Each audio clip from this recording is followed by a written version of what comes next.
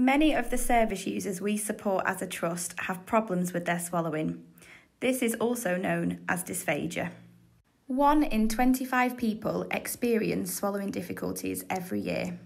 Some people are at a higher risk of developing dysphagia, including people who've had a stroke or brain injury, people with dementia, people with learning disabilities, and people with mental health conditions, as well as people with long-term conditions who are at the end of their life. Some people with dysphagia have problems swallowing certain foods, liquids, or medications, while others can't swallow at all.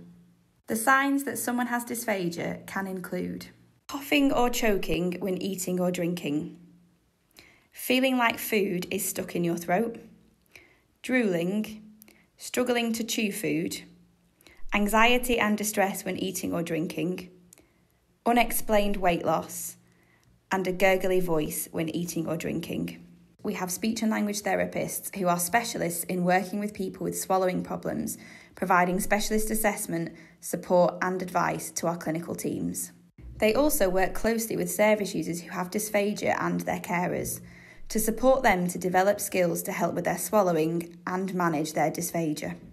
They also work with other members of the team like dietitians and occupational therapists to provide patient-centred care plans to support good nutrition and hydration.